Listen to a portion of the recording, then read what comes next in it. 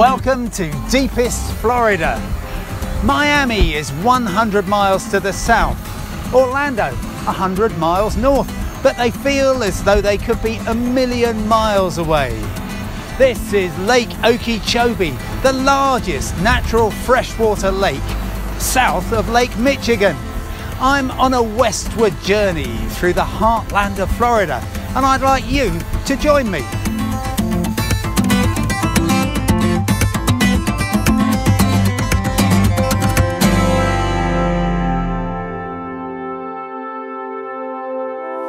First stop, just inshore from the lake, I'm at the Okeechobee battlefield, where I'm meeting the local mayor, Dowling Watford. Christmas Day 1837, the Federal Army attacked the Seminole Indians. There were about 800 federal and militia soldiers against about 200 warriors and about 200 women and children. After about a 4-hour engagement, the Seminoles and their canoes went across Lake Okeechobee and escaped into the Everglades. Colonel Taylor called it a great victory because he had driven the enemy from the battlefield, but of course the Seminoles considered it a victory because they used guerrilla warfare tactics. This is a very patriotic part of Florida, which explains the collection of military hardware right in the centre of town. Veterans Park, full of military hardware from the Second World War and beyond, and country traditions prevail here.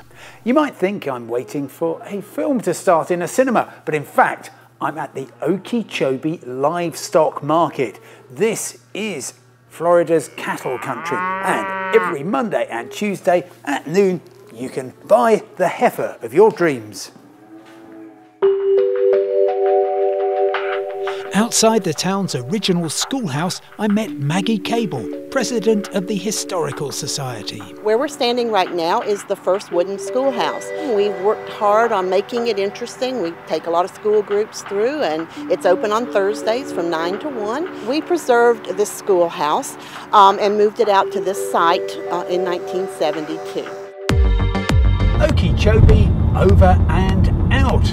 Okie dokie, I'm now heading west on State Route 70, which goes straight as an arrow across Florida on its journey from the Atlantic to the Gulf Coast. I've set the controls for Arcadia.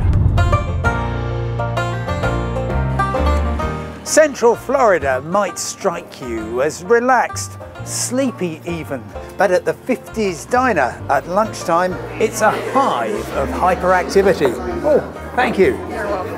Here's the daily special. That's meatloaf, mash and corn. It's not all for me. The crew insist on being fed as well. The heart of Arcadia's historical district is Oak Street, location for antique shops, including the Bizarre Bazaar. My final stop is the place that put the aria in Arcadia.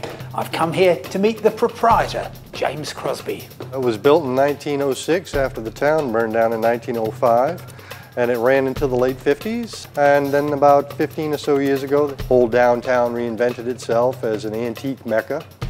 And this place became an antique mall, and I took over about 6 years ago, and I've been keeping it up ever since. Central Florida is surprisingly full of surprises. Who would have thought you could have an antique shop inside a 1906 opera house?